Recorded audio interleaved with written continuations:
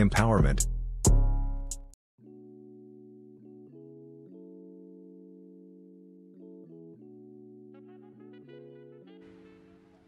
On CNN, I was questioned after I spoke in 2007 about Barack Obama.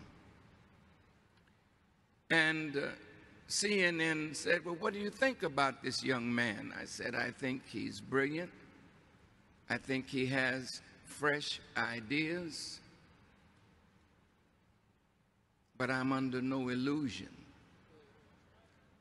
that even if he did become president, that he could change the reality of black suffering in America, because when you are running for something, you can say a lot of things, but when you sit in the seat and you feel the energy of electricity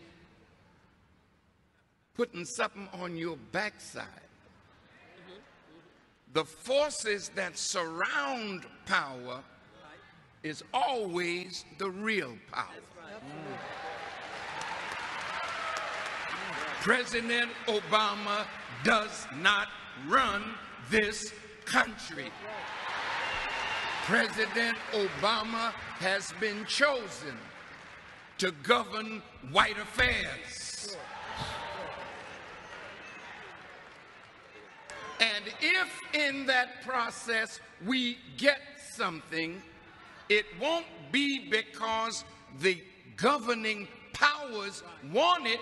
It will be because we organized and forced a government to speak to our needs.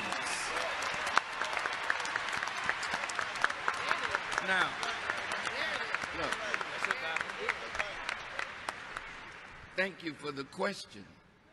You know, I want it clearly said in love that I love my brother. I voted for him.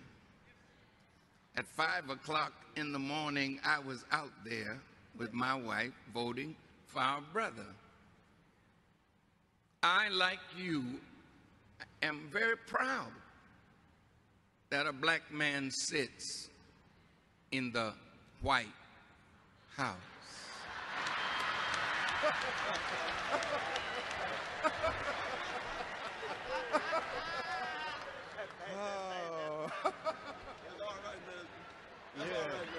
But I also understand very clearly, and we should understand, that it is the White House.